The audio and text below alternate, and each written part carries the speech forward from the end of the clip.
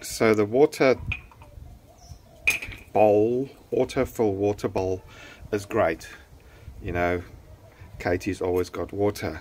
The problem is that she doesn't drink enough of it, and the water goes stale and it goes green, and there's a bit of calcium there that I need to clean off.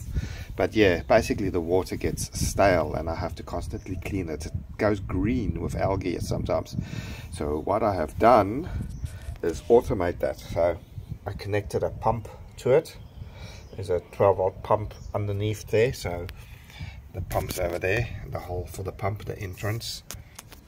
So I've replaced the normal plug for watering out, and there is a 12-volt auto gate, basically 12 volts of auto on, auto off water gate switch, just to stop the water from flowing through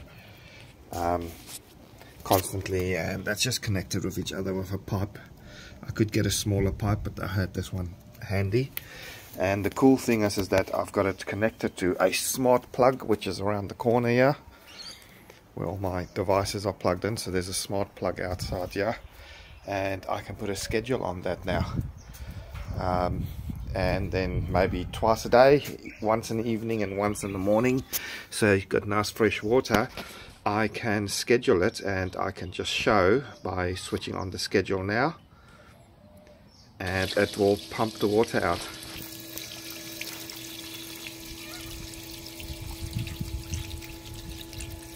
So there we go.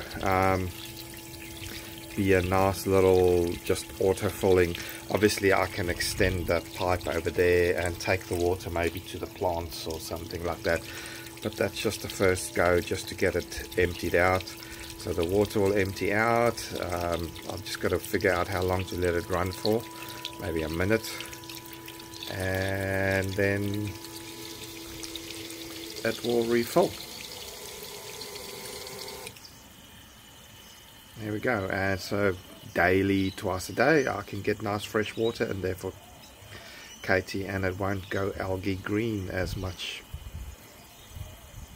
Solving first world problems.